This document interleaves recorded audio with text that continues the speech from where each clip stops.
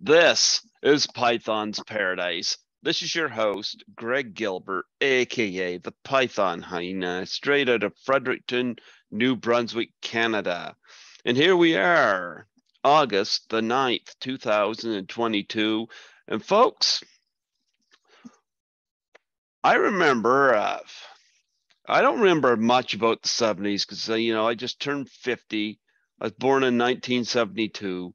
So I get a few memories of the 70s. But I do remember that folks used to take my brothers and I to the drive-in. And, I remember at 5 years old, my first drive-in movie was Pete's Dragon. And I just so happened to be having one of the actors and stunt players on the show with me today. Folks, I give you the awesome Gary Morgan. How do you do, Gary? Nice to see you, Greg. Everything's great. Everything's great except for technology. That's always a Yeah. yeah. We It's always have a challenge to us older people. well, you know what? When I was in high school, we still had typewriters. Now I don't know if too many of today's generation even know what one of those is. We have phones that were stuck in the wall. We had the thing called phone booths. Superman used to use them. So, oh yeah, it's catching up to us, I can tell.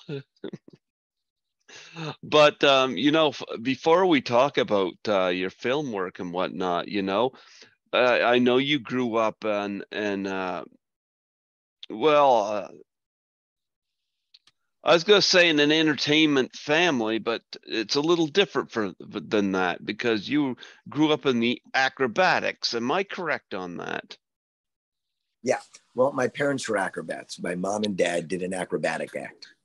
And when I was 5 months old, they took me on the road with them.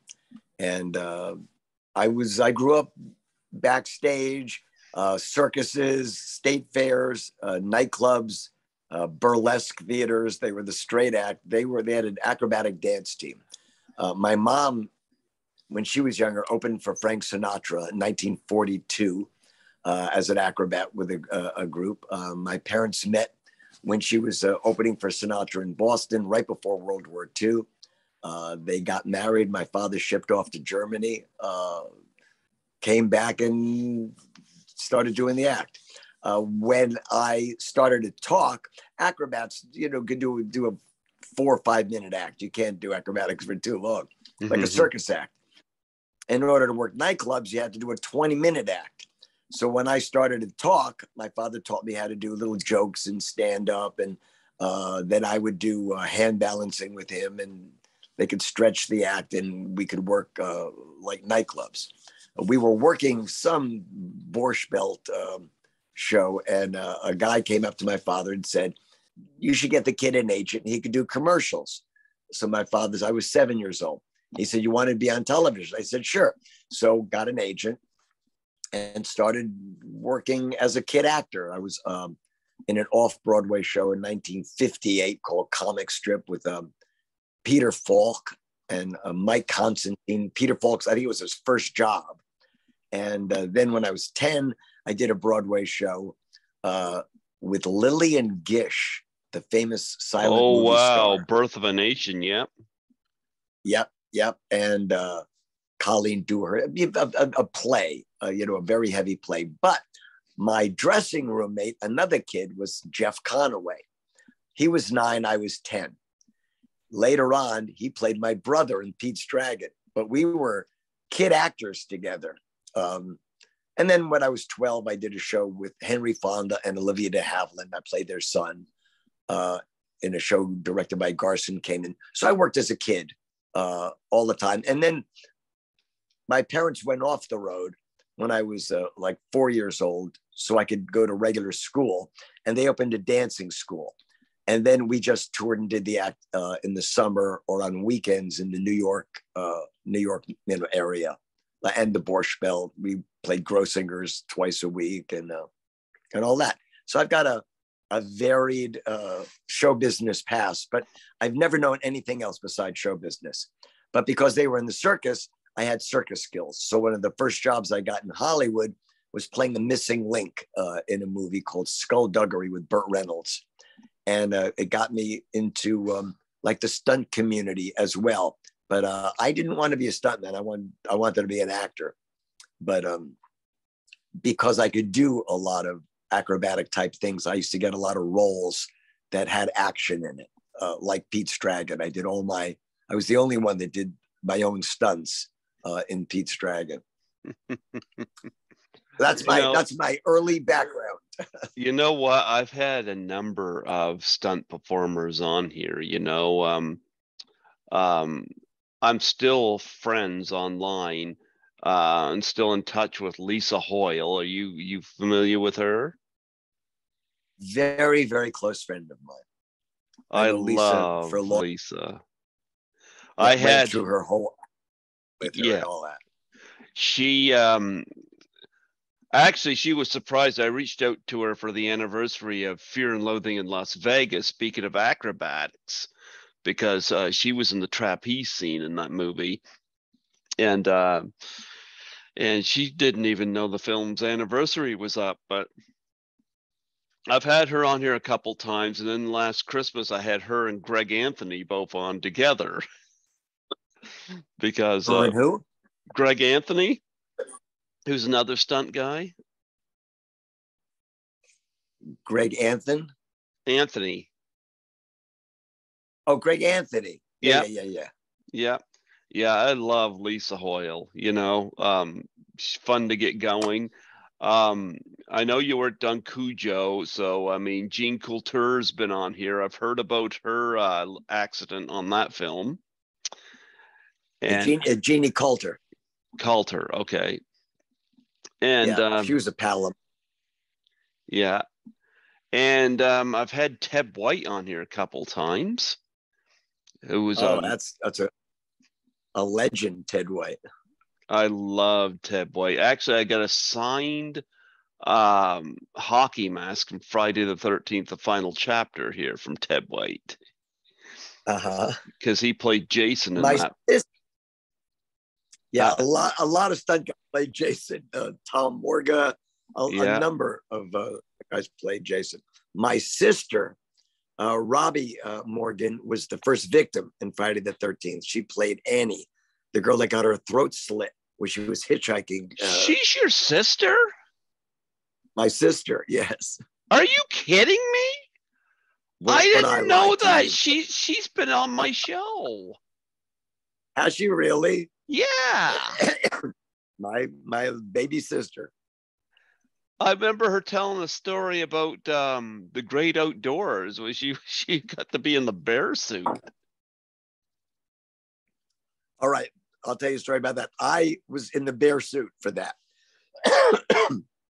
I got another job and I said to her, excuse me. I said, Rob, I got an easy job for you. One day, you just got to be in the bear suit. And so I brought the bear suit to her house and she put it on and she put the head on and she freaked out. I can't do this. I can't. She was so claustrophobic.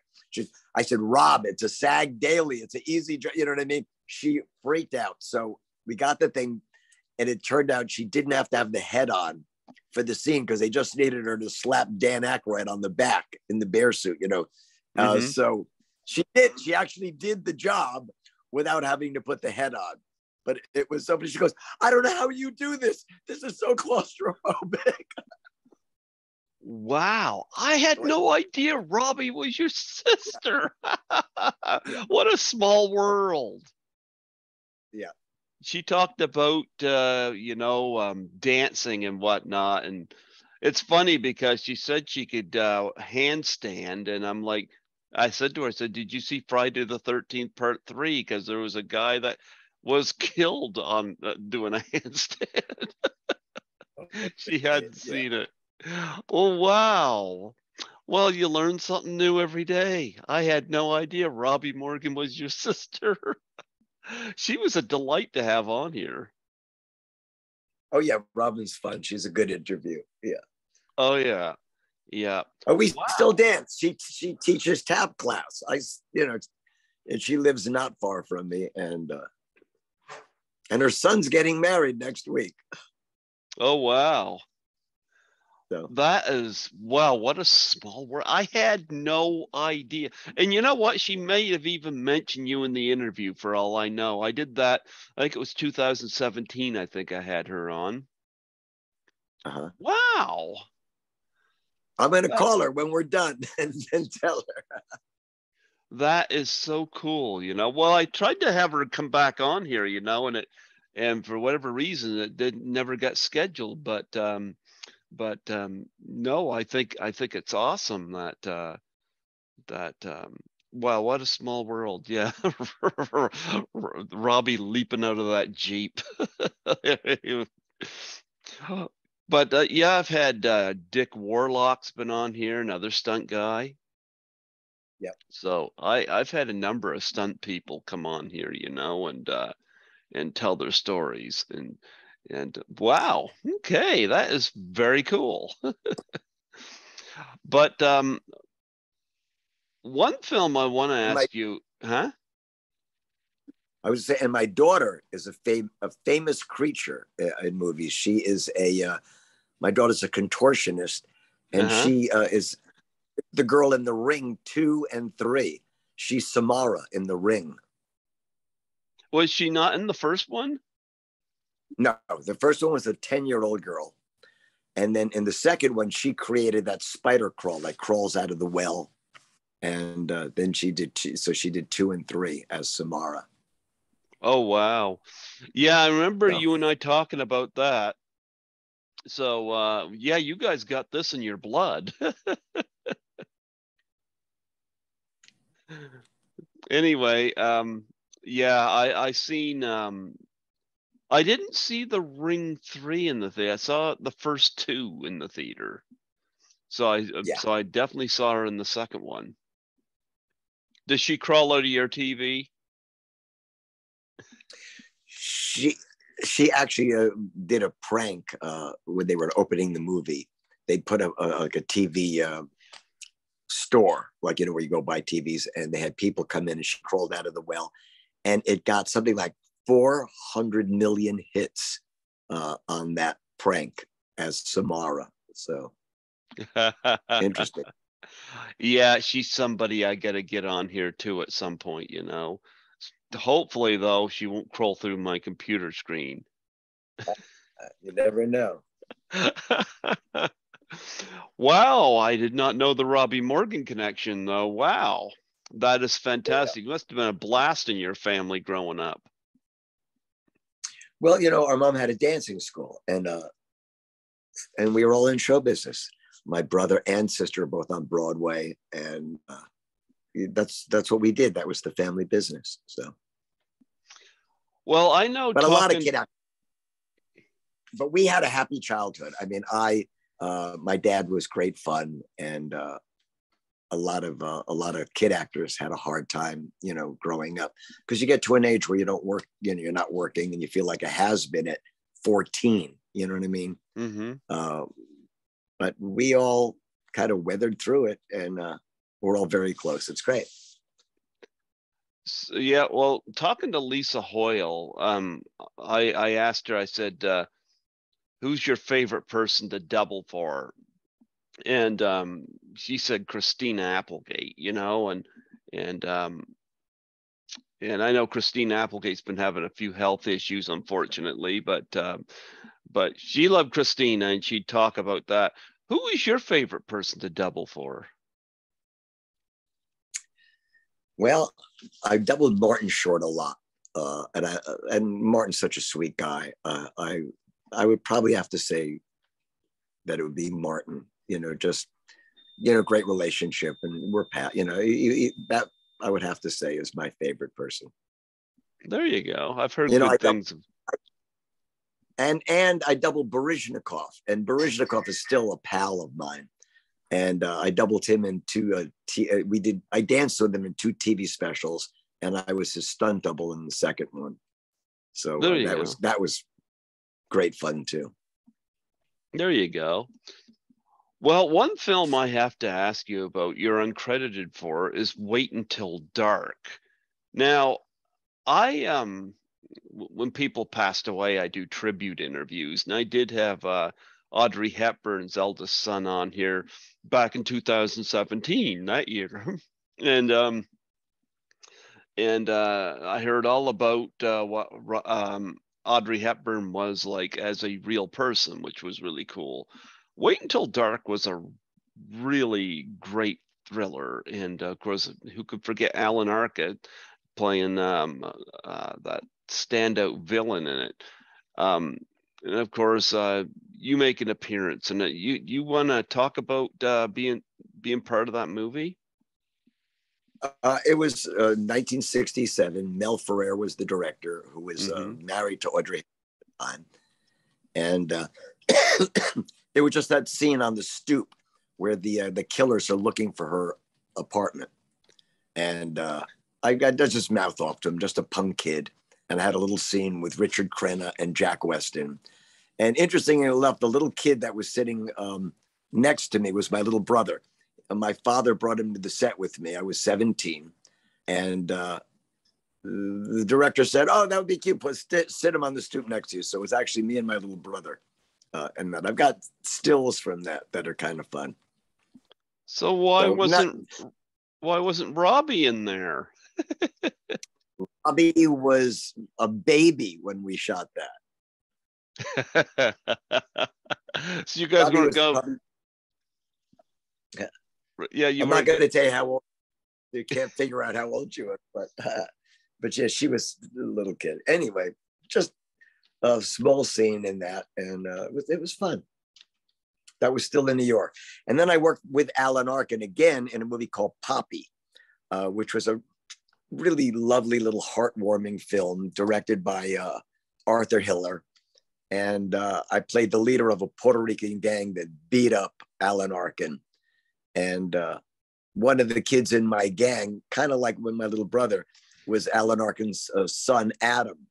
And he came to the set with Alan. He said, "Put him in your gang." So Alan Arkin's son was one of the gang members that beat him up. That's And funny. Adam Arkin, the big director now. Mm-hmm. Adam's a director, so I should call him up, see if I can get a job. Yeah, he did. I'm wondering, was he the? He did a couple of episodes of The Office, the new Yeah, show that's out, The Offer. I'm wondering about some of the films, but I might be getting them mixed up with somebody else. But anyway, you mentioned earlier Burt Reynolds, and of course you did Fuzz. Yeah. We lost Burt. I remember I had Susie Ewing on from Smokey and the Bandit, and she played Hot Pants. And at the time, Burt was still alive, and now he has since gone. And Burt Reynolds, of course, was somebody I grew up watching. I've heard very good things about him. What was your experience like with him? Burt was an interesting character because I did a movie with him in one of his first features. It's called Skullduggery in Mm-hmm. Jamaica. Not a very good film, and it didn't do what he thought it was going to do for his career. But Burt was, he was all right, but he was Burt was one of the few people that once he became a star, he got nicer. A lot of people, when they become stars, they become jerks. Burt was the opposite. I think he was so desperate to be, he was like, kind of slugging through television series and all that. Once he became a star, like when we did Fun, he became the nicest guy in the world, that's my comment on Burt. So I always enjoyed him. Burt was fun and loved stunt people.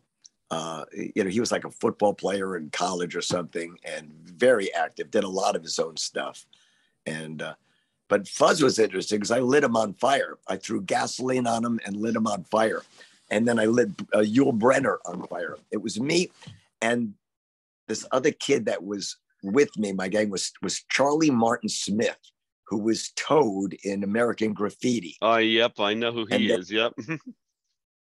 And then he became a big director.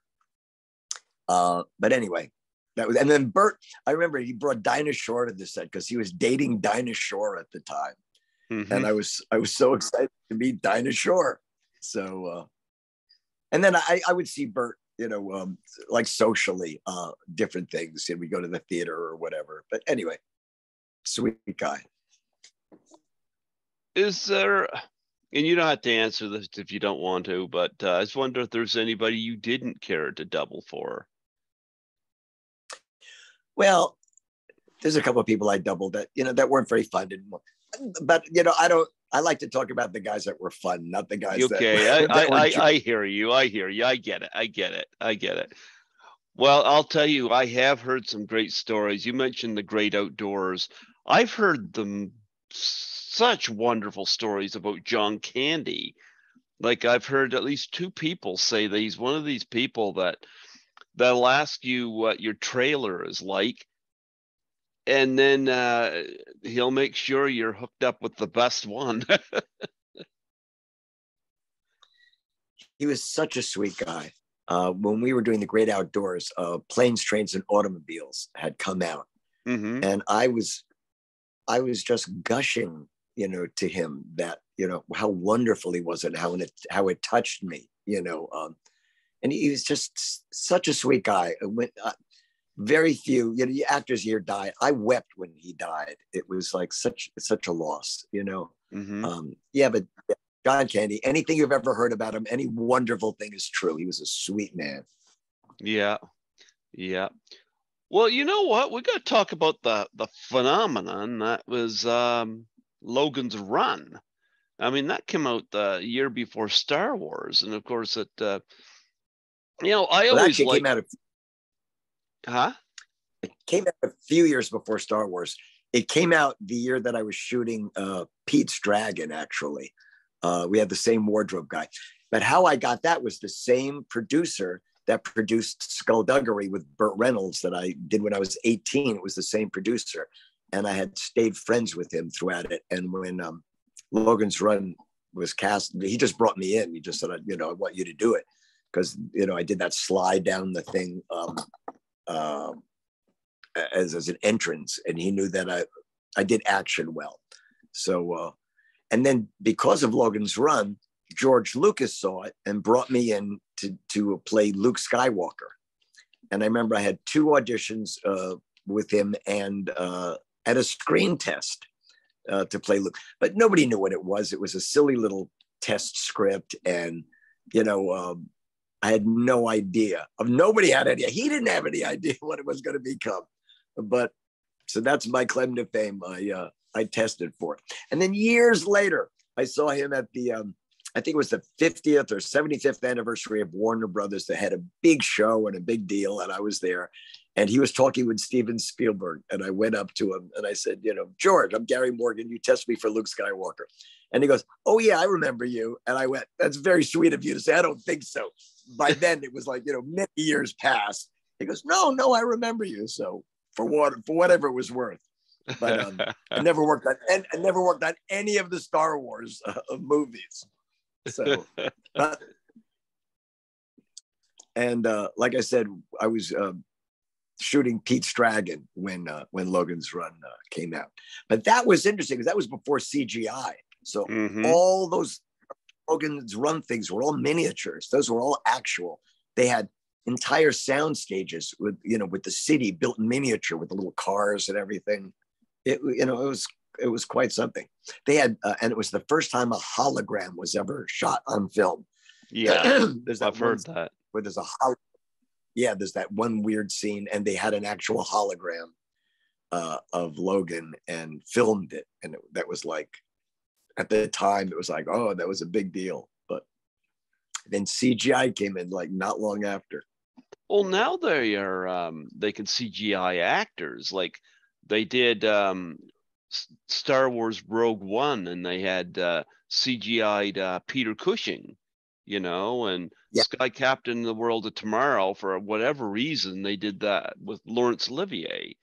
And I'm like, wow, is this it's coming dangerously close to we can replace actors. Oh yeah. I just have to be careful. If you're too much of a problem, we'll just CGI you. Yeah. We don't need you anymore. Yep. Yep. But nonetheless, Logan's Run, you could play that as a double billing along with something like, say, Blade Runner or Brazil, and it would fit right Yeah. in. It's like one of those futuristic movies, had an interesting premise to it. Um, Yeah. yeah. In fact, I work at the hospital here as a cleaner, so because of course the whole story behind Logan's Run is that you're only allowed to live till you're 21. So they didn't know anything 30. of, oh, is it 30? 30. I'm sorry, 30. Where did I get 21 from? But I don't know, but it just took 9 years off of my life before my crystal turns red. there you go. But of course, everybody got to live in pleasure. Yeah. Now we You know live what's in, weird? yeah. In that movie, if you wanted to have sex, you went on the circuit, and these holograms would show up, and you would like literally like swipe, and if you agreed on one, the girl materialized, or the guy materialized, or whoever it was that you wanted materialized. And they've got these computer things now where you swipe left, right, and if you both hook up, you just meet. It's like right out of Logan's Run. It's kind of weird because when you watch it, you went, oh, that'll never happen. And when they've got these certain sites now that people just go on, it's Logan's Run. It happened. Today they have real dolls. Yeah. Funny with real dolls, because the first time I saw a real doll, I was on a set and they had a real doll that they were using for stunts. We used to, make these dummies to throw off buildings or do things that would kill a stunt person. They used to be stunt dummies. And I was on a set and there was a real doll because they were going to like take this doll by the ankles and smash it into like a windshield. You know what I mean? It looked like the person got hit. And somebody said, lift up her skirt. She's like anatomically correct. I went, what is this? And somebody said, it's a real doll. Because I walked in and went, wow, that's a great stunt dummy. Really, it looks human. That was my introduction to that. And they still use them. They use real dolls in stunts. Like I said, throwing it in front of a train, or when you actually see it get hit. If they don't want to CGI it, they'll hit a real doll. I did a TV show once. This is funny, and it was Mike and Molly, and it was a stunt job. I was a dead person on a gurney that Molly bumps into and knocks me to the ground. And this is my favorite phone call. They said, we were going to use a dummy, but we figured a stunt person was cheaper. So I got the job because I was cheaper than the dummy. Oh, that's funny. Yeah, that's getting dangerously close when dummies are being paid more. But nonetheless, Robbie Morgan now today could have a real doll be in the bear suit. Yeah. No, she had to slap him on the back, so it couldn't have been that.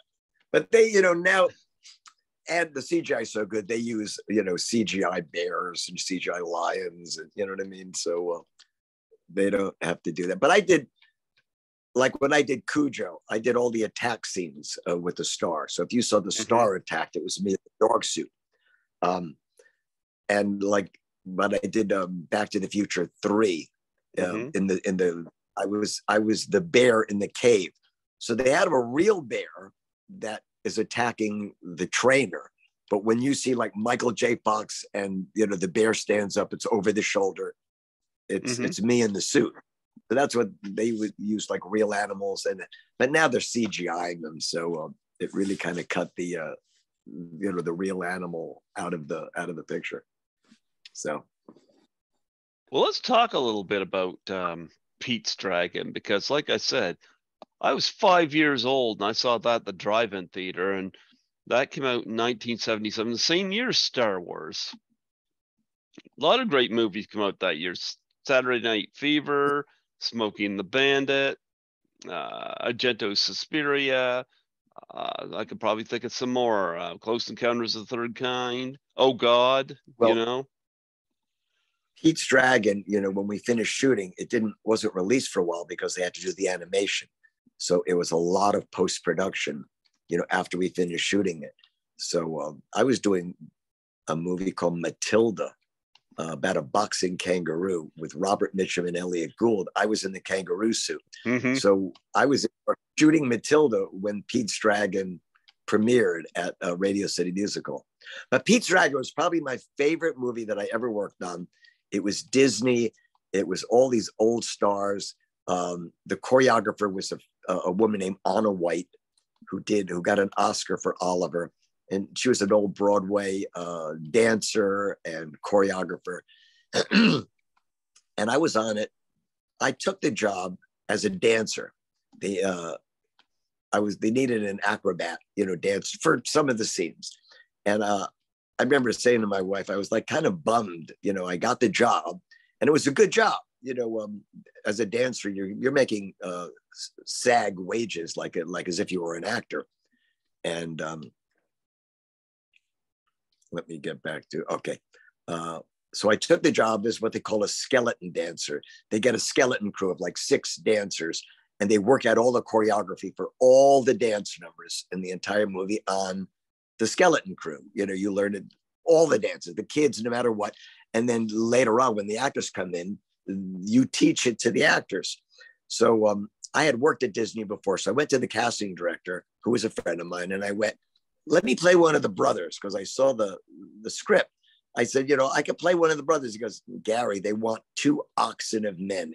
They want 2 huge guys to play this. You're just not right for it. I went, oh well. So when they were auditioning all the big guys, I was doing the dance in front of them to help them audition, because I knew the dance routine. I was one of the skeleton dancers. So I was doing it kind of in front of them.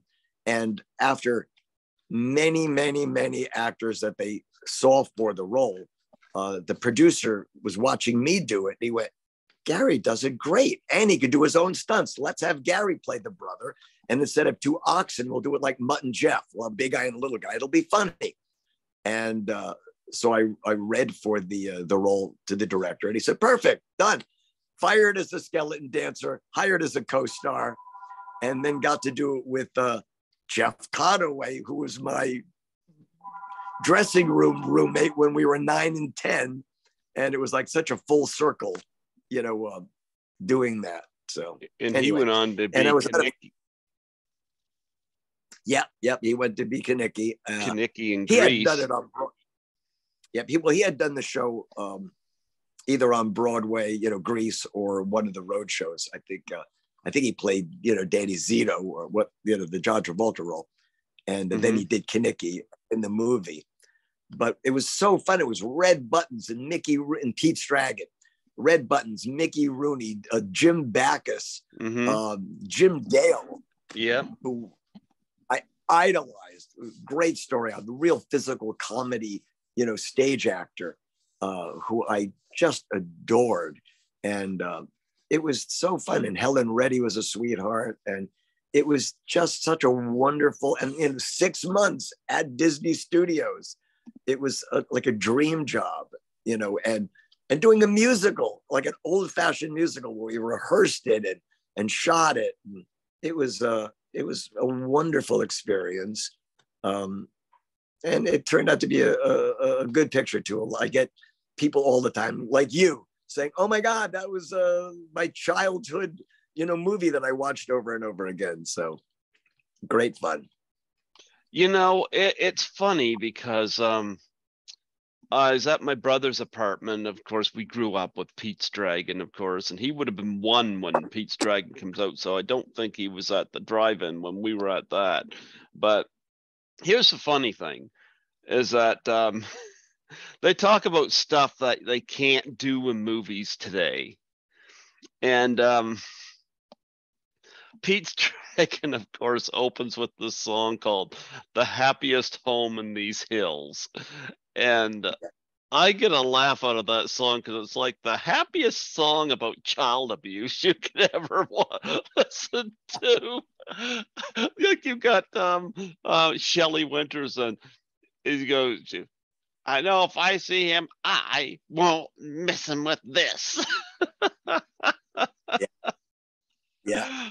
Oh yeah, we're bring up and gonna lynch him, and we're gonna boil him in all whatever the lyrics are. Yeah, it's terrible. We were chasing this little kid who my mom bought for like 50 cents to work the farm. I know this, but it's a Disney villain. So there Oh, you it's a go. great song. It looks like the four of you had a blast doing that, because Oh I yeah. mean, yeah, it was. I mean, you can't take it seriously. Of course, Shelley Winters playing this over-the-top villain, and she's great, and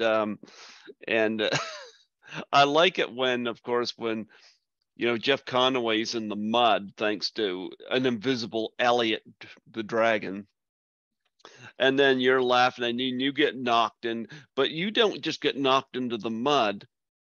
You end up there head down, Oh yeah, I did a thinking one of, and a half somersault into the yeah. mud on my head, but we did it with wires, and but I was good on wires, so I went, what if I did a one and a half flip head first? They went, well, if you're willing to try that. So we worked it out, and it was funny. Yep. And so that was a great little sequence, hilarious. I gotta ask, did you see the remake of Pete's Dragon? I actually did not see it. I saw a couple of clips of it, and it wasn't at all, the same movie or anything. And I really never saw it, to be quite honest. It wasn't very good, and it didn't go anywhere. And but it was Robert Redford, You want and me to be frank with you? yeah. I thought the remake was really, really good because it wasn't the same story. They actually took Okay. and they made their own movie, and they didn't have musical numbers in it, but they took it and they made it their own. And I was like, okay, I can respect that. You have Bryce Dallas Howard, of course, who actually looks like she could be Helen Reddy's daughter, really. But I actually liked what the remake did. I think it didn't try to, well, let's remake this. No, it's like, we can't do the 1977 film. Let's try to make our own thing. And they did. I was quite pleased that they went that route. Well, yeah, they do that in movies. They took the character and just made a new story that had nothing to do with the first one. But you're right, it's all for better, for worse. There you go. But anyway, I should watch it, because people ask me all the time. I'm going to be frank. And I'm usually hard on remakes, but you get a few that actually measure up. Like the 1978 Invasion of the Body Snatchers is one that comes to mind. That was a worthy follow-up, to the original. And Pete's Dragon actually did have I came away surprised that, because it could have been a train wreck, and it was better than I thought it was going to be. But Okay. Robert Redford wasn't playing Mickey Rooney in it, like I guess he's just playing his own character, so it was, I like what they did there. But anyway, you mentioned Jim Dale. Now, I love the Carry On films.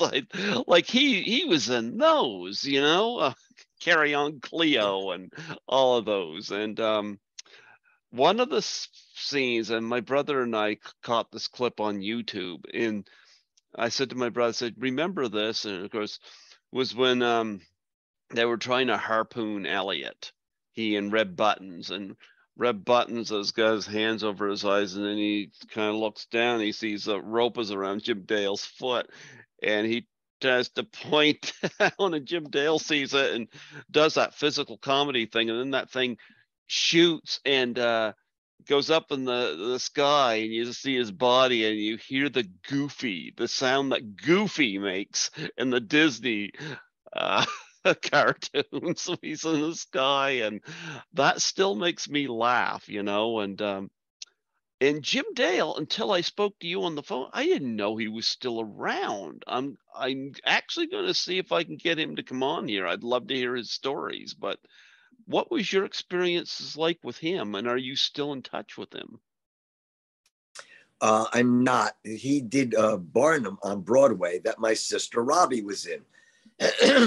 So she and then went on the road, the national tour with Jim.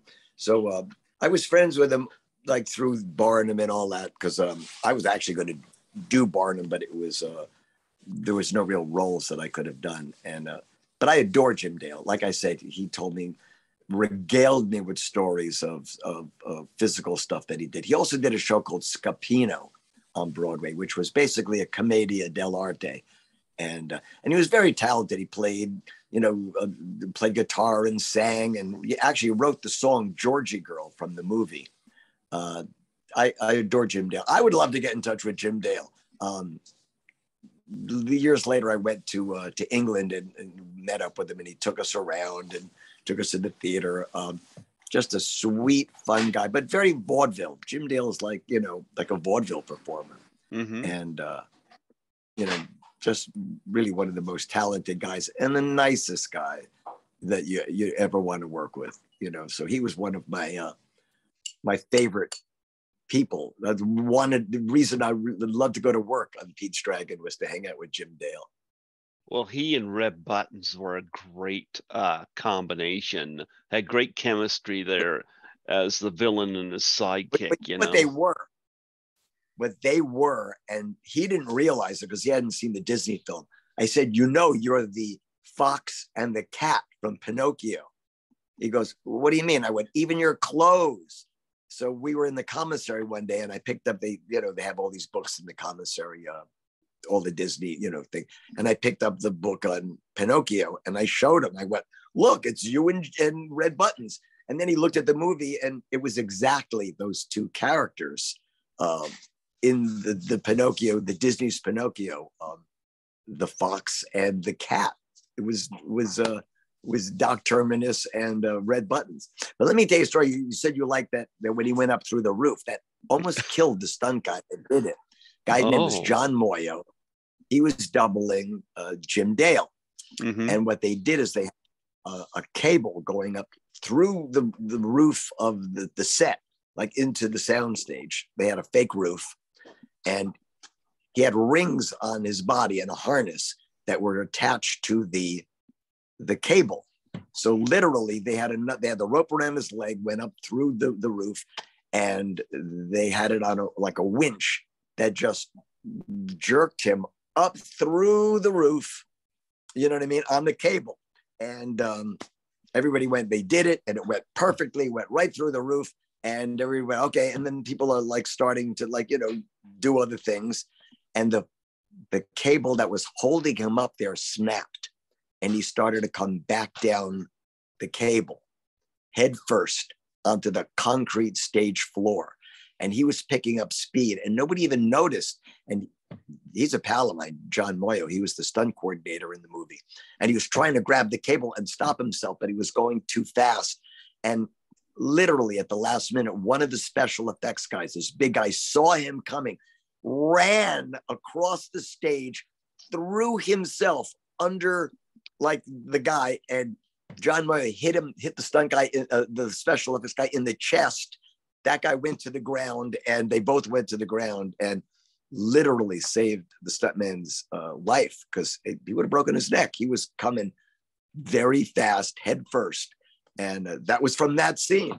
The stunt went fine. It was the aftermath that was the problem. So that's an inside story. Nobody knows that story. Who was the special effects guy? Do you remember? Oh, I don't remember. I don't remember who. It wasn't even, just one of the special effects guys that was working on it. And he saw John slide down and, last moment threw himself in front of him and saved him. What a great So, guy. yeah. I love moments like that where people just they think about other people, and I think that's a wonderful story. I'm glad that it worked out that way. Oh, yeah. Yeah. Yeah. Yeah. Helen Reddy, in this movie I have images of her doing that song, but kicking the beer mugs off of the counter at the saloons. When she that was a great dance number with her, and of course she did Let me Brazzle tell you, Dazzle Day and all that. I'll tell you an inside story about that nobody knows. Mm-hmm. We worked out all that choreography on the barrel.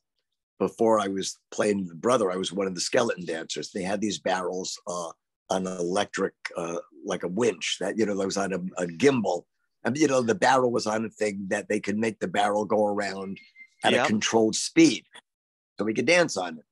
And I said, what if she and I did these tap steps on it? And Anna went, that's amazing. You think we can get Helen to do it? So we got Helen in, and Helen learned how to do that little dance step on the barrel. Well, Anna White, when we were shooting it, the set was all decorated, and Helen's doing this and did it great. And the Anna White, the choreographer, said to the director, let me look through the camera. I want to see what your frame line is. And this was before. Now it's all on video. You could just walk over to Video Village and see what the camera sees, but this wasn't then. And the director went, you choreograph it. I'm the director. She said, I want to see what frame line you've got on that. And he wouldn't let her.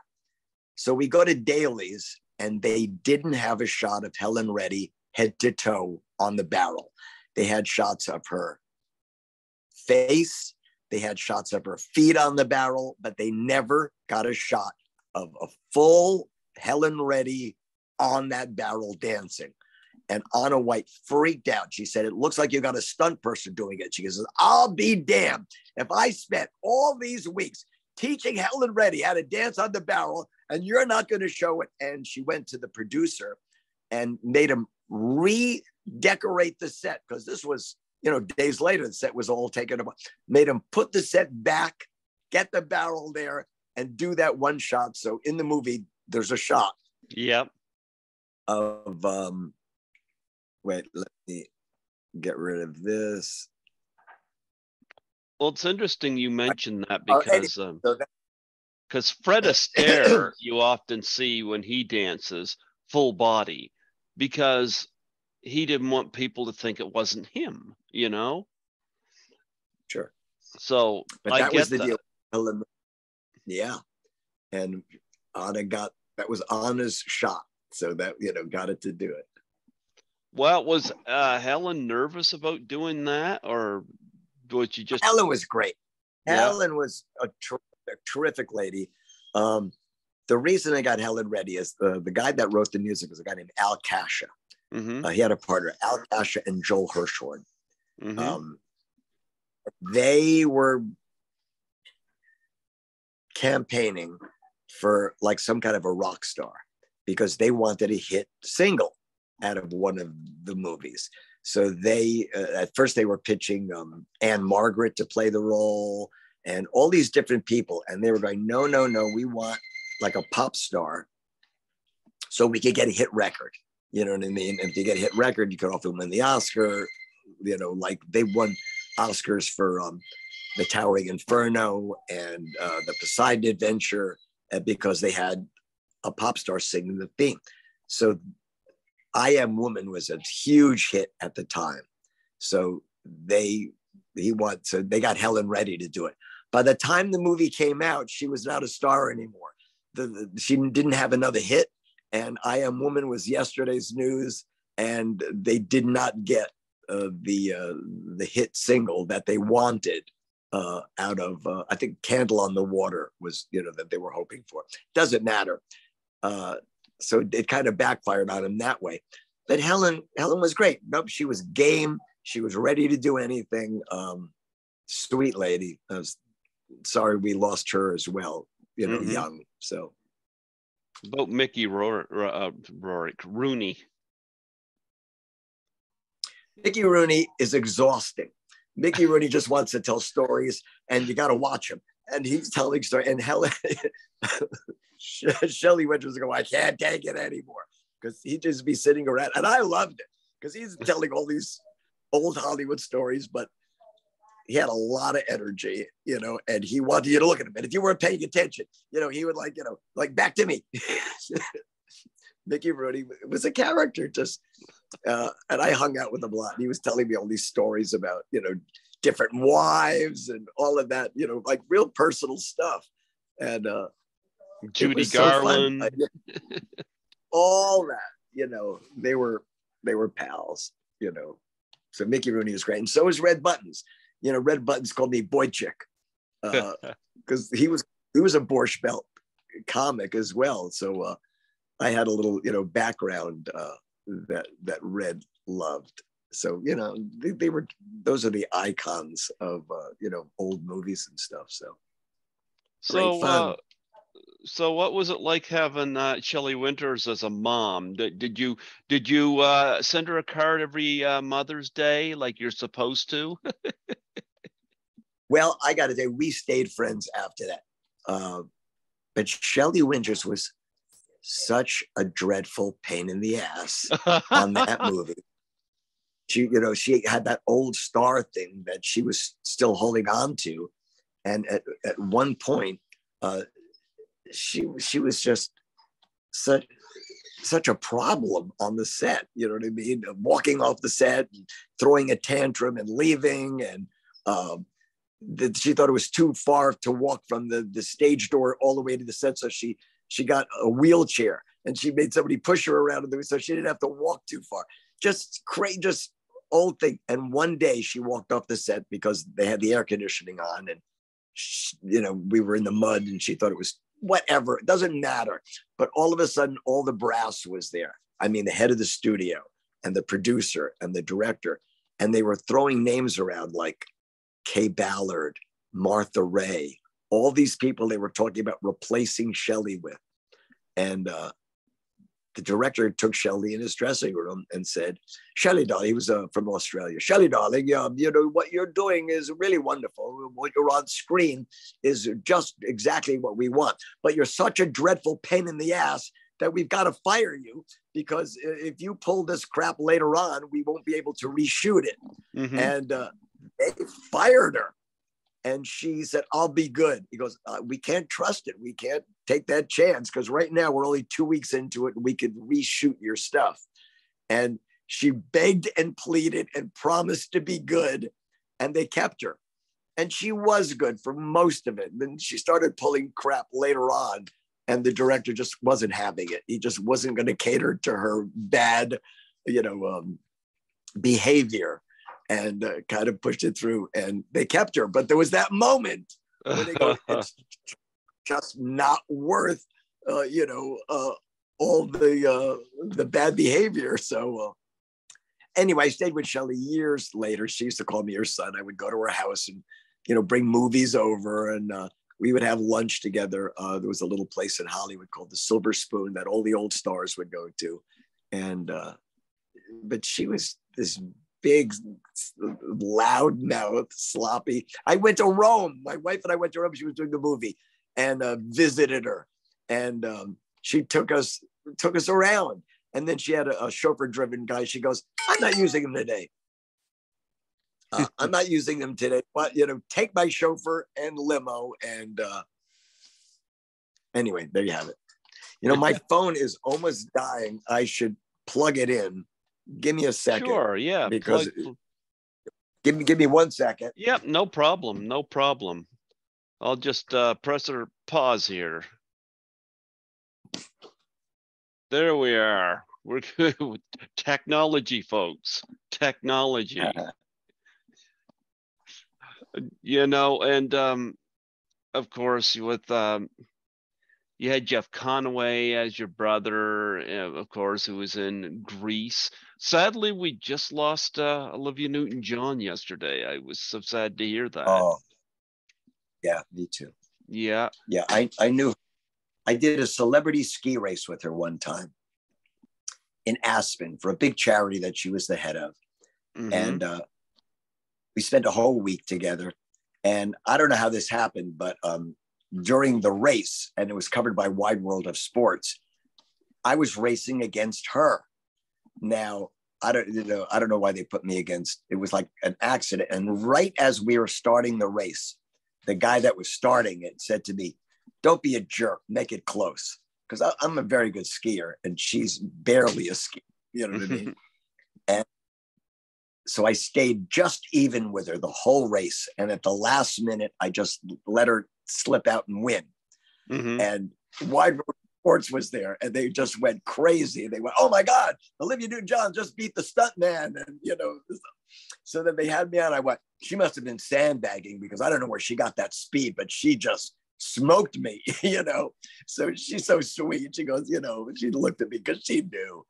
Mm-hmm. She was just a sweetheart. And we talked because Jeff Conaway married her sister for a while, Rona Newton-John. So we Wow. talked about that because instead of Greece, she brought her sister to visit, and Jeff fell in love with her sister and married her. Didn't last very long, but so we had that little too. Yeah, I was in talks with her manager to see if I could get her on here.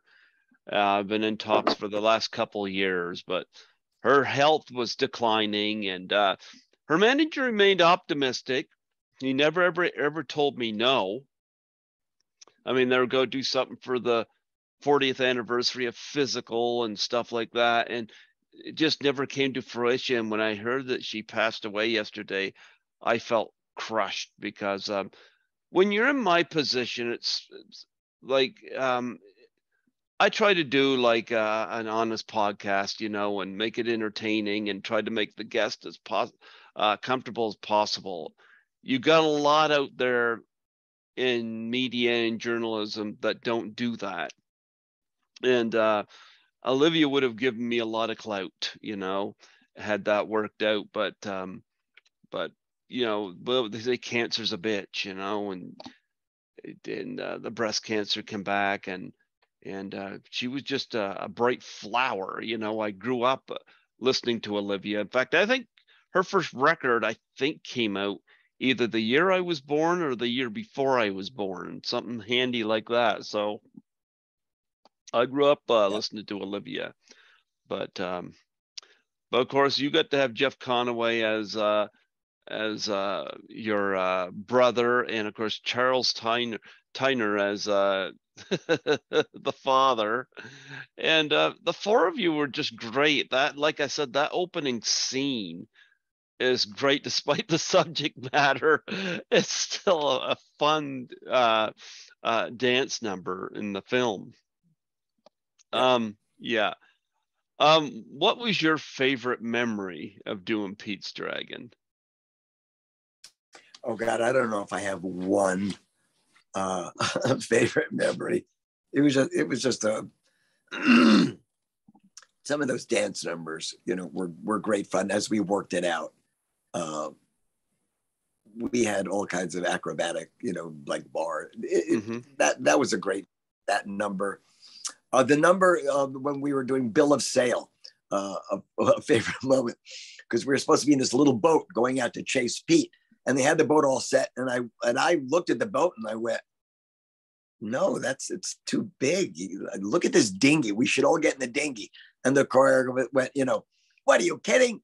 Shelley won't even get her big butt in that. It was a little dinghy." And I went, "That will be funnier." You know what I mean? It would be. So, and because they had this big rowboat, and I went, "No, man, let's get in that one." And that was totally my idea. So we get in that boat, and there was like a mast on it too, and we're doing the scene, and Shelley is like wiggling, and water is coming in both sides of the boat, and it's not in the scene, but we sunk the boat.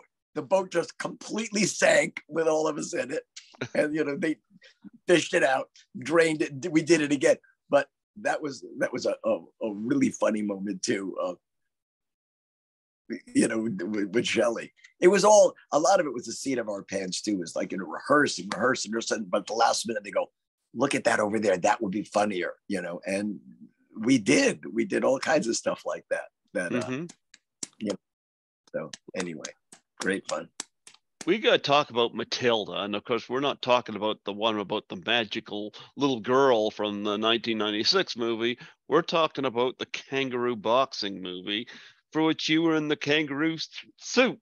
Now, yeah, the Cinema Snob on YouTube just did a snob episode on this, and I've had him on the show here before, and I'll be frank, until the Cinema Snob did this, I actually had never heard of this movie. I only knew Matilda of the Mara Wilson movie directed by, I'm going to say, was that Danny DeVito that made that? But well, I don't know if he directed it. Anyway. But that's Matilda funny because I watched the Cinema Snob do this review, and I was like, Gary Morgan, I just booked him for an interview. So well, Robbie does the bear costume. You get to do the kangaroo. Robbie did the bear costume for like 2 seconds in it. I did the bear costume for the whole movie, but I got her in it for a day because I was trying to help her out, to make a little money, on an easy gig. But anyway, there was no chance of her doing the kangaroo, huh? That was a very difficult suit to work in and to make it work. At first, they were supposed to be a real kangaroo, and I was just going to be the double, in some of the boxing scenes, but the real kangaroo is untrainable. Kangaroos are dumb, and Al Ruddy's the producer who did, The Godfather. I don't know if you've watched The Offer. That's an amazing, thing how it was made. But anyway, and Al Ruddy was the big cigar chomping. Don't worry, kid, it's going to be a monster. G-rated. We're going to make a fortune on this. And he got, Robert Mitchum and Elliot Gould and a lot of gangsters from The Godfather. The guy that played Luca Brasi was in it. Anyway, they decided they're not going to use a real kangaroo at all because it's just too hard and too much, he said, and Al Ruddy goes, nobody knows what a kangaroo looks like. Don't worry about it. Don't think this is a real kangaroo. I'm going, no, they won't. And I was going, Al, you know what you should do? You should have the kangaroo talk to the owner, like sitting reading a newspaper, like Francis the Talking Mule. But when anybody else comes in, he goes into like, kangaroo, I said, let the audience in on the secret because they're going to know this is not a real kangaroo. He goes, kid, you just do the boxing scenes and leave the rest to me. He goes, don't worry about it. And then he put out a press release when the movie came out about the real kangaroo named Whammo. And he gave it to all the press. It was the big press kit about how they had to have an air conditioned in and then about the kangaroo and how they trained it. And he said, and there was also a stunt double who did some of the boxing scenes and then went back to the real kangaroo. I'm going, you can't tell the press this is a real kangaroo. You know what I mean? And that's what happened. I mean, all the reviews were like, this is a guy in a kangaroo suit. It's obvious this is a guy in a kangaroo suit, but who knows? It was a sweet movie. It was a famous novel by a guy named Paul Gallico. And it was a charming, book. And it was a charming script, but it was a guy in a kangaroo suit. There's no getting around that it's not a real kangaroo. You know what I mean? So I think that was a big reason that it didn't do well. But there you have it. Memories of Elliot Gould, Robert Mitchum, and Karen Carlson. Yeah. The director is a guy named Daniel Mann, who's a famous, but a lot of his women in his movies, got Oscar nominations and Oscars. And he was a sweet man. I had a lot of long-lasting friendships doing that movie, to him being one of them. Actually, Harold Ramis married Danny Mann's daughter. So I used to see Harold Ramis at his house and all that. And Al Ruddy, what a character. And I got to hang out with Robert Mitchum, and I did the whole promo tour, all the interviews and all that, the Johnny Carson show with Robert Mitchum in the kangaroo suit. So for what it's worth, in your career, you get a lot of wonderful memories. Somebody said to me, when it's all said and done, all you got are memories and 8x10s. And it's true. Some of them work, some of them don't work, but it was I had a lot of fun doing a lot of movies with wonderful people. So you still wear the kangaroo suit? I wish I had it.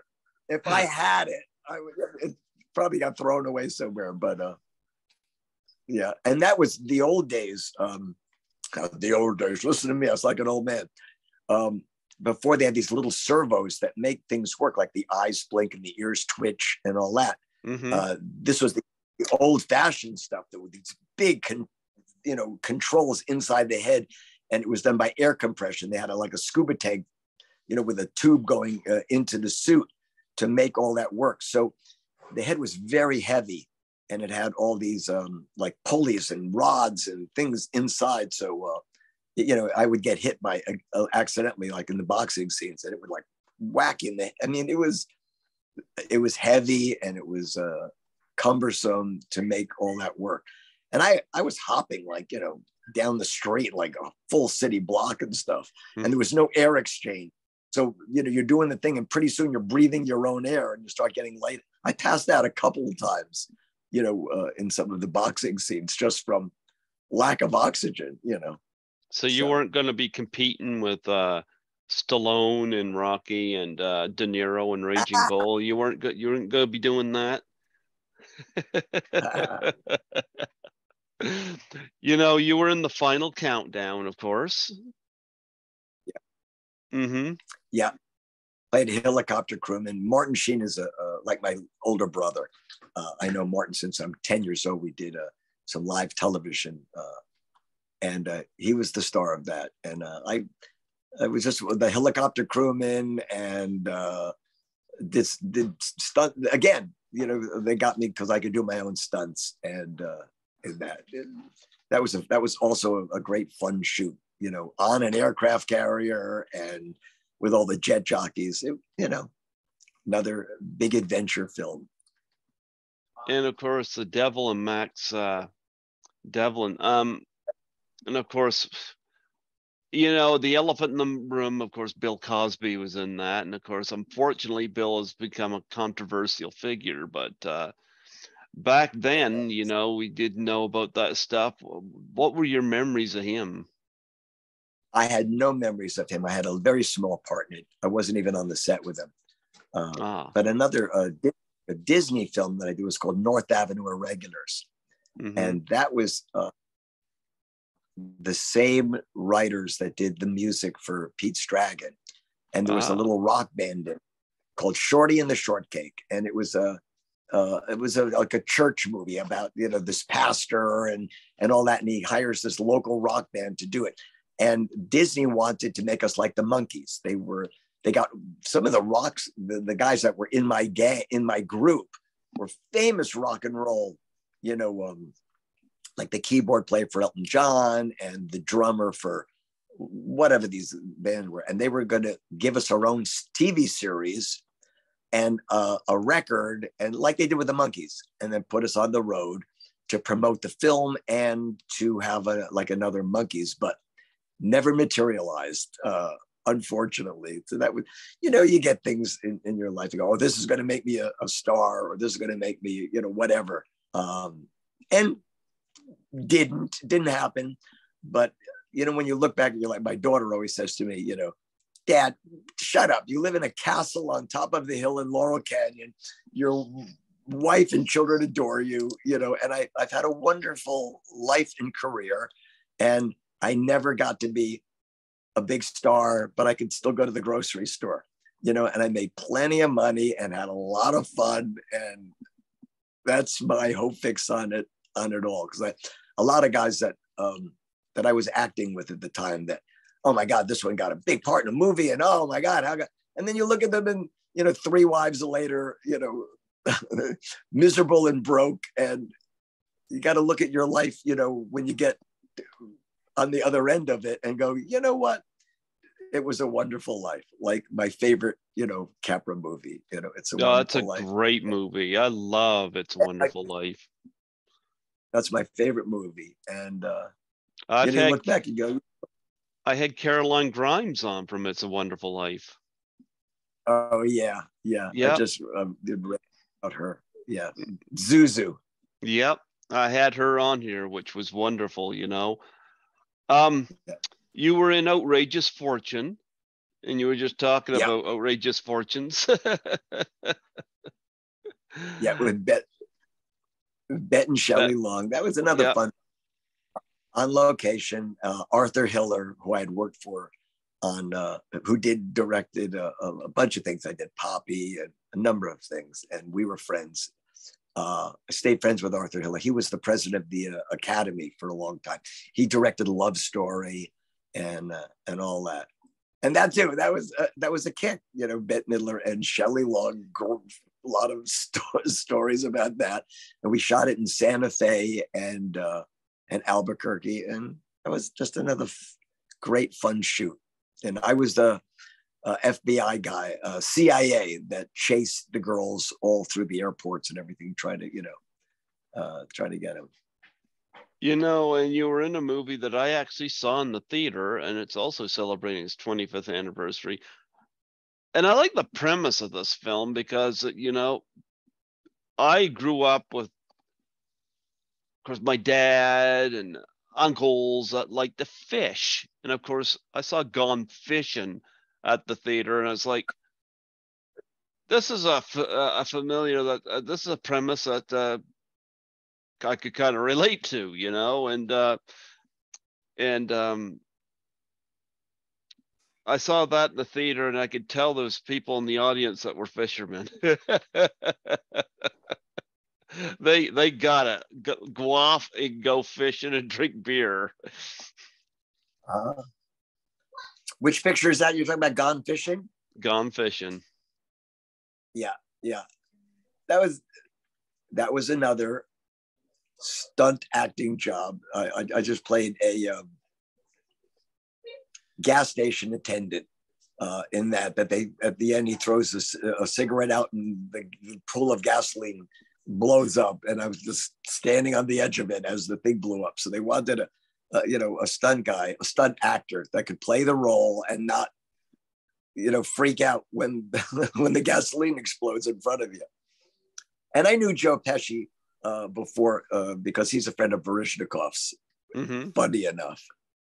So I had met him socially many times with Misha, so it was fun on the set. Well, I talked to you about a lot of the films that you acted in and did stunts, and you've got so many that you did stunts in, and it's such a long list here. So I'll break it down this way. Talk about. You don't want to talk about all my stunt films. Well, I'll tell you some of I'll tell you the iconic ones. Back to the Future 2. I did all the hoverboard stunts in Back to the Future 2 as Biff's gang. And we did all the research and development and how to make it look like we were really on hoverboards, for that sequence. So that was a fun one. And we were on that I was on that for quite a while, figuring out, all the R&D on that. So you need to do, you need to get in the kangaroo suit and do the hoverboard. There you go. Back to the Future 2. I mean, we're approaching 2025. I think it got it wrong, just like Blade Runner got 2019 wrong. Yeah. Yeah. Yeah. It didn't happen like that, but we don't have flying cars, but no. Could you? I think it was Roger Ebert pointed this out. Could you imagine the traffic? Flying cars. Especially, So here's a question I asked Ted White, and I'm going to ask you. What's the most dangerous stunt you've done? high falls are usually, the one that could kill you if you miss. The crash through the courthouse window in Back to the Future 2 started out as not that big of a deal, but it turned out, it almost killed one of the girls in it just because the way it was rigged. It wasn't, there was just problems in it but that turned out to be a dangerous stunt. There's always a calculated risk. You look at it and this could go wrong, that could go wrong, and you try to prepare everything you can. And the most dangerous ones, usually high falls, because it'll kill you, or car hits. You get hit by your car. Injury. A lot of guys get burned doing fire gags. I've done a number of fire gags, but it's never been the thing that I do a lot of, because the guys that do those all the time end up getting burned. You know what I mean? I was sad when I saw that. Of course, I'm glad she survived, but of course, the story on Lisa Hoyle, who they were actually reading her last rites, and she survived. And that's one of those stunts that was not dangerous, not big. It was just, and a lot of times the little ones that are not that dangerous, you don't prepare for as much, because you go, oh, this is nothing. And it was just a little, they didn't tell her at the time that, you do all these takes, the car slides into something, they go, on this one, the car's actually going to hit it. And they tell the stunt people all around, and this is the one where the car's going to hit it. So you prepare for it. And they didn't tell Lisa and her friend. And she ended up hitting her head on the sidewalk, and bounced off the car. Yeah, and she could have died. And she could have ended up as a vegetable, and it was a miracle. And a lot of people prayed for her, and miraculously, she's good. She's whole. She's working again, But that was not even a big dangerous stunt. That was one of those little things. And a lot of times the little ones are the ones that end up, hurting you, because you don't think it's nothing. This is good. This is an easy one, and you let your guard down, and that's what happened with Lisa. So, but thank God she's okay and still with us and playing with us. So, have you ever been injured doing a stunt? Oh, sure. You get banged up. I had 18 orthopedic surgeries. Stuff happens. You know what I mean? But not even big injuries. You tear your knee, you tear your shoulder. You land on something and you herniate your back. Just not even big. And you do a fire gag and you burn your hands and you're at the burn ward. They don't even talk about it. So many of the times I'll be on location, I'm laying on my back looking at yet another emergency room ceiling while they're stitching you up. You know what I mean? But that's not even big injuries. That just goes with the territory of doing stunts, and going in, you could get injured, and you get injured. You don't sue the company. You don't make a big deal. It's just a calculated risk when you do it. So, were you there the day that Gene Coulter was the accident? Yeah, I was right there. You betcha.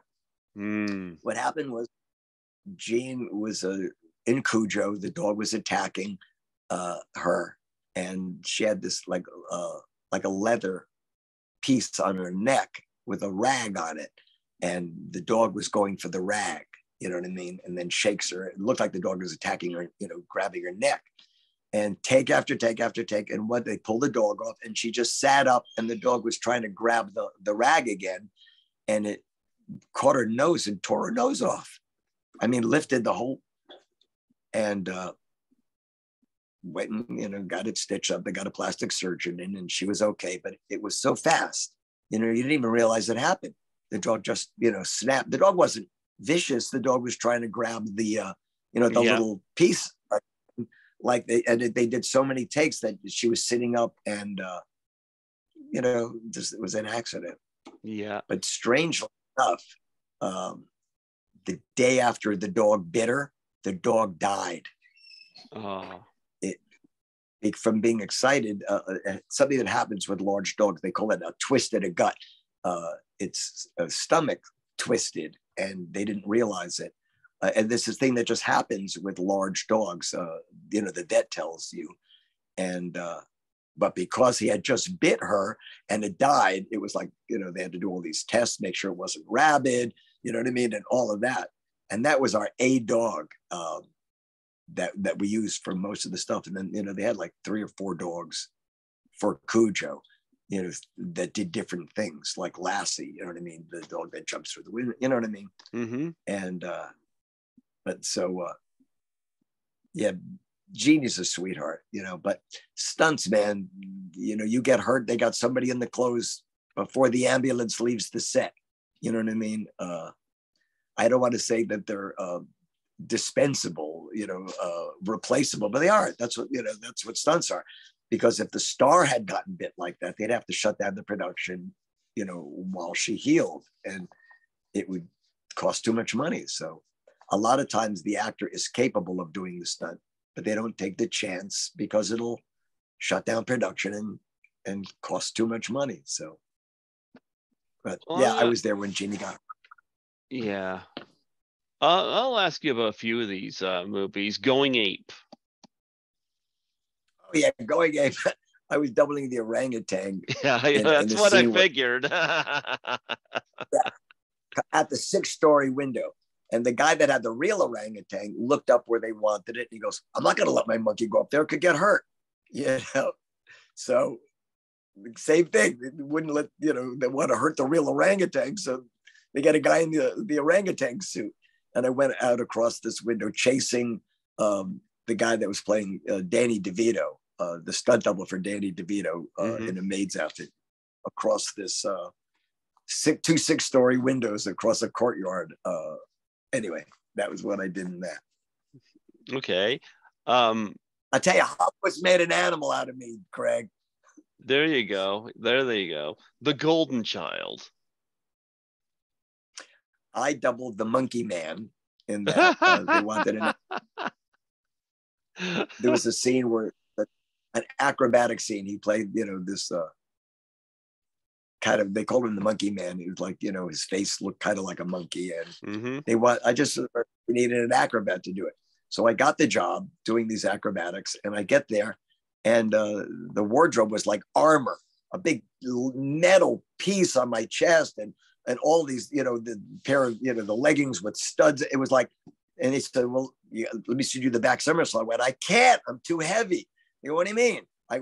Give me an apple box, I could do it, but I can't even jump. This is too heavy.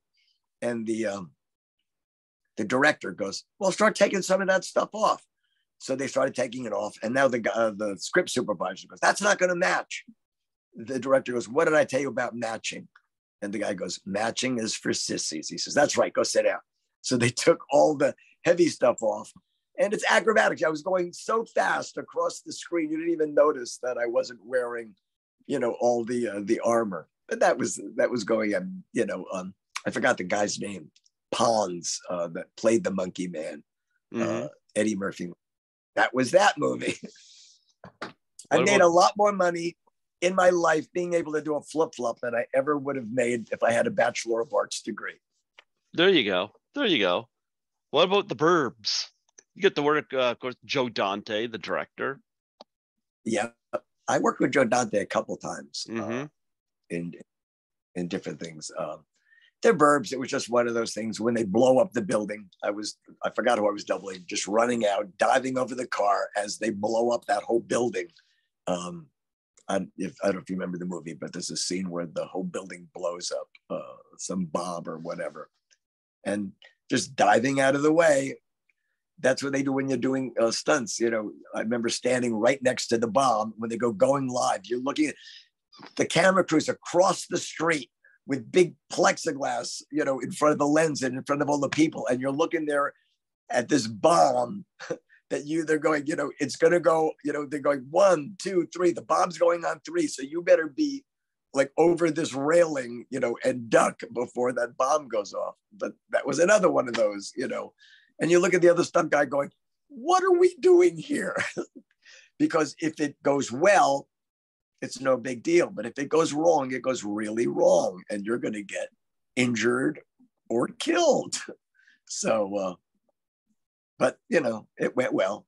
A lot of those in stunts, you know what I mean? They go, this bomb's going to go off, so you better be on this mark before it goes off. So that was that. Honey, I blew up the kid. What's that?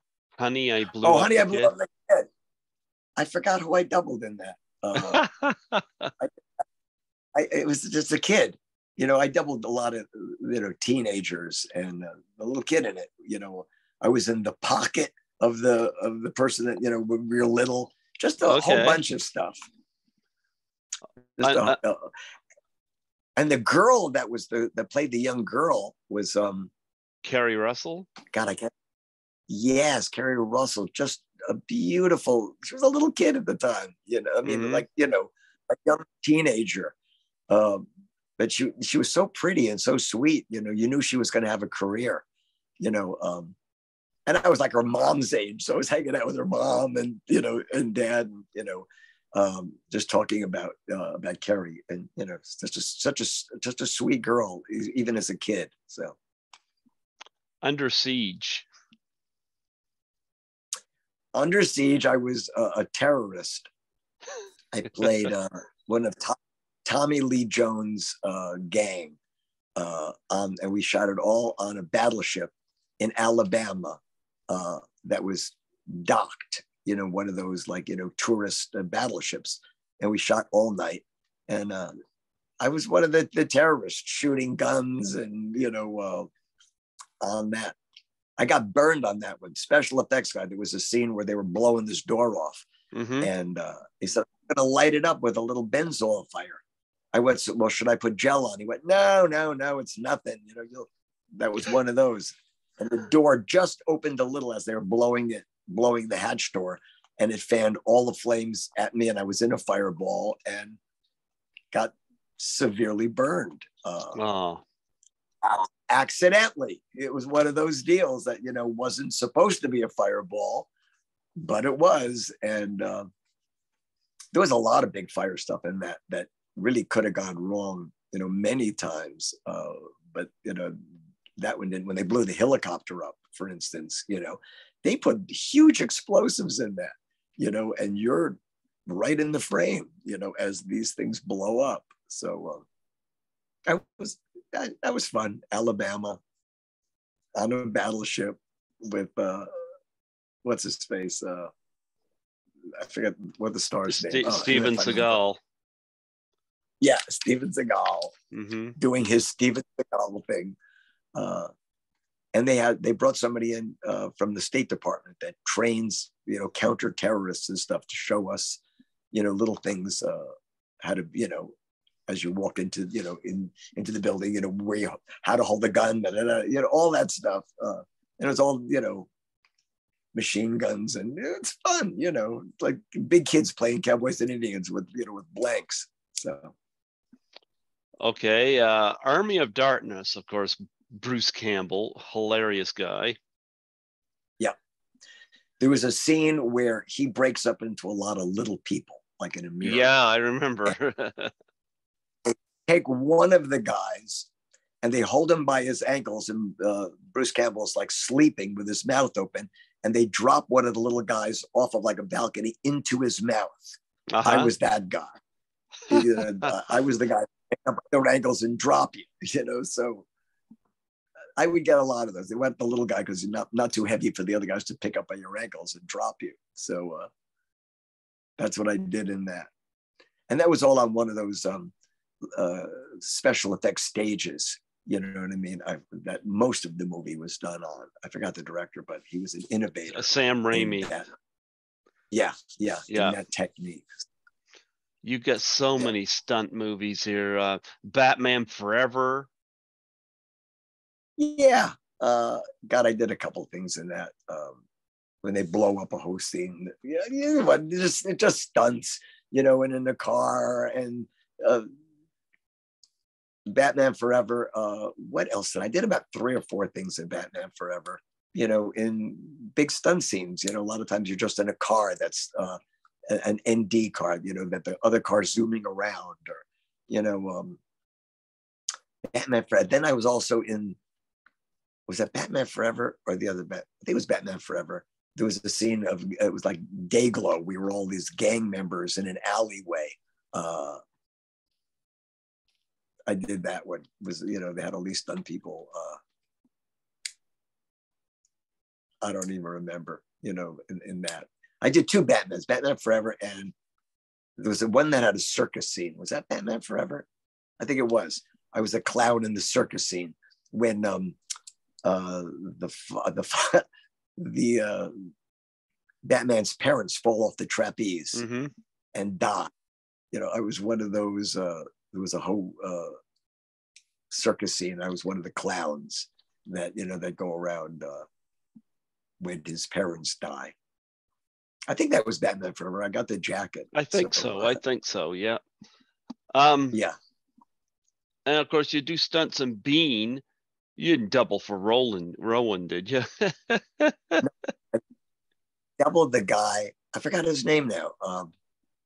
That was his friend that was driving him around, and I doubled him a couple times in movies. I can't think of the actor's name now, but he's been on a few series. The little guy. Obvious, I'm the little guy that was in Bean. That was like Bean's sidekick, or whatever it was, and I did all the driving stuff for him. Down Sunset Strip and all of that, and also when he was in this one mansion, it was like a scene, things blow up. I doubled Bean's assistant. He was great though, because I was a fan of his. So Peter McNichol. Yeah, Peter McNichol. Yeah, it was. Yeah, and I doubled him in a couple other things too throughout the years. So Spawn, another one celebrating 25th anniversary. Yeah, that was a scene that we did in the museum. I was one of the stunt guys in that. I don't even remember what the stunt was. Martin Sheen was also in it though. Pal of mine. So it was just one of the scenes in the museum. Oh, there's so many. You don't want to go through all my credits. There's so many credits that you man, yeah. Well, I don't even want to go through all of these. Mask of Zorro, What Dreams May Come, any Robin Williams stories? Oh yeah, I worked with Robin on like about 3. I was on Hook, and I was on. Robin's the sweetest guy, as everybody tells you. I mean, an extra will come up, want to tell him a joke, you know what I mean, and he'll stop and listen and be kind, and Robin Williams is bigger than life. I worked on What Dreams May Come. I was a bunch of ghosts in that. In one scene, I looked at the movie, I was like 5 different ghosts hanging on wires, you know what I mean, floating around. I did. I'm good on wires because I'm an acrobat and all that. So I did a lot of movies where you're flying around on wires. I did Peter Pan in Australia, working out a lot of times you work out the stunts and you put the actor in it, where you make it safe and figure it out. And then you put the actor in it and he'll do it. So, but Robin Williams is great. And on Hook too. And he saw Pete's Dragon, and he's going to be, he found out I was one of the kids. He's going, oh my God, you were one of those horrible things. He goes, come here, Petey, I want to rape you. What kind of role? So we had like a lot of luck, because his kids had been watching Pete's Dragon. And he's going, oh my God, that's like, right out of Deliverance, you guys. Actually, tell Robin. Speaking of Pete's Dragon, we never did discuss Pete. Chip, we mentioned all the actors, not Pete. Pete was this great kid. And I used to teach him tap dancing things. And I wore suspenders all the time. I don't know, before Mork and Mindy, it was, at least I used to wear like rainbow suspenders. And I gave him like a whole set of suspenders. He was the sweetest kid, Sean Marshall. Mm-hmm. And that movie, he didn't want to do it anymore. But he was just a great little kid actor, and believable. And we taught him all these dance numbers because I was, like I said, at first one of the dancers. So I taught him a bunch of the numbers. And I did a podcast for somebody else about Pete's Dragon, and they actually gave me his phone number. He became a merchant marine and was into boats and moved somewhere like New Mexico, like a landlocked state. I was always like, and Sean Marshall never worked really after that. And he could have had a kid career, but I don't think it just wasn't for him. He didn't like it. And, and his mom was so sweet. I'm like older. So, I used to hang out with his mom and stuff. But yeah, I try to think of just funny things with him, but he was believable. He looked at, the giant, like when they put the dragon, because they were going to animate it. So they would put like a big cardboard cutout of the dragon just to get the frame right, so that, that they could put the dragon in it later, and he had to like act looking at just like a little dot, or looking at a flag up on, on a pole. And he was great kid. Do you have any charities that you want to plug and promote on here that you're involved with? Well, a lot of charities that I support, I like to do local ones, like, Union Rescue Mission, the Midnight Mission. And then I also do things like Jews for Jesus, mm-hmm. and Chosen People. And of course, World Vision. World Vision does a great job internationally. So I try to support local and international, and also evangelical. Those are the ones that that I like to support. I'm getting the vibe that I'm getting the vibe because I read from my Bible. I grew up in a Christian home. I'm getting that vibe with you. Oh yeah, well, I'm Jewish, and years ago I realized that Jesus was the Messiah, and I was living with the most beautiful girl I'd ever seen. We, dating, and then I, on an acid trip in New York, I got zapped by the Holy Spirit, and oh my God, Jesus is the Messiah, and. Mm-hmm. I came home and told my girlfriend, and she got into it, and we got married. I married 48 years to the love of my life. 48 years. Congratulations, man. Thank you. We were together 50 years. We're just like right now, this month, she moved in 50 years ago. She moved in on our first date. It was, hippie time and all that. And then we both got saved and had Bible studies at our little place in Laurel Canyon, and had a little Christian theater groups. And, I'm what they call a Messianic Jew. I'm a Jew that believes Jesus was the Messiah. So, and that's been the center of our marriage, and raised both of our children that way. And, it's like I always wonderful. Say, yeah, two people grow.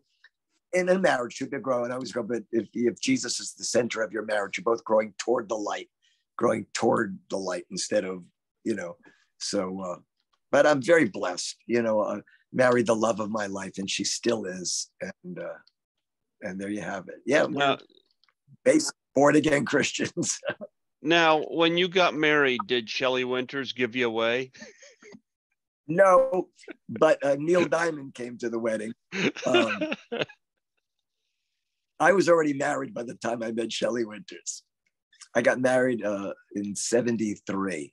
Mm-hmm. So, I would have been one. So, and Neil Diamond came. My wife is an artist, and it's funny. The ex-wife, the guy that produced Logan's Run, stayed my friend, and she was Neil Diamond's personal assistant. So my wife used to do scrapbooks for Neil. He had all these cuttings, and she would put his scrapbooks together. And Neil was a friend. We used to babysit for his kid, because his kid didn't like a lot of people. But but we were always fun. So Neil Diamond became a good friend and was at our wedding. Very sweet. Wow. And what's up with Robin these days? I might as well bring her up here. She's doing great. She's married to Mark Wahlberg, who's a TV host. You mean Temptation not Island. Marky Mark? I teased her about Not that, Marky. of course. I teased her about Yeah. that, of course. But yeah, no, Robbie's doing great. And like I said, her son's getting married in a week, so very excited about that. And her daughter was a ballerina in a company, and now teaches ballet. So it's all kind of in the family. But her son actually is a naval aviator, Morgan. He landed on aircraft carriers and all that. So he's in the Navy and getting married. So Robbie's good. She teaches tap, and we take dance class together still. And Robbie's got a good, happy life. You know what? I should sometime in the near future get you and her on here together, just to hear the stories of you two as a I don't know what else. As a family, yeah. As a family dynamic growing up with that, because that's a story in itself. Yeah, well, I'm a lot older than Robbie. I'm 11 years older than Robbie. So she wasn't in the act that I always tease her about, because by the time she was born, my parents weren't doing the act anymore. They had the dancing school. So, I was already, I came to California when I was 18. She was a little kid, but she was on Broadway and off Broadway, and it's all very close. We're all, we all love each other. It's a big, big, happy, loving family in show business. And so you can have us both on, I guess. There you go. I'll see if I can arrange that, And right. Yeah. Well, I already told you. I got no more stories for you. No more story. Oh, I bet we could jerk some stories out of you.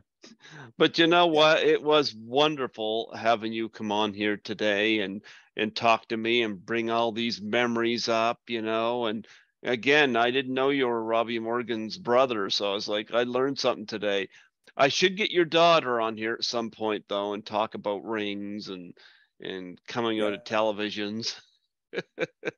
She's done a lot of creatures. Yeah, she's because of contortionist, she's always the possessed girl or the witch or all these creatures that she does, aliens and and she's a talent as well. So well, it was wonderful having you come on here today. I was going to ask you one more question.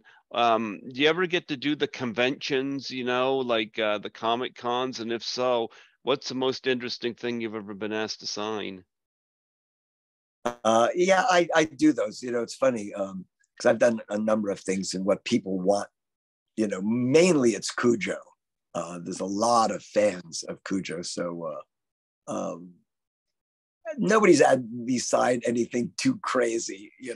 They'll bring in posters or videos or DVD covers and just the usual stuff. And I love doing those conventions. I love meeting the fans and telling them stories, and I like people. I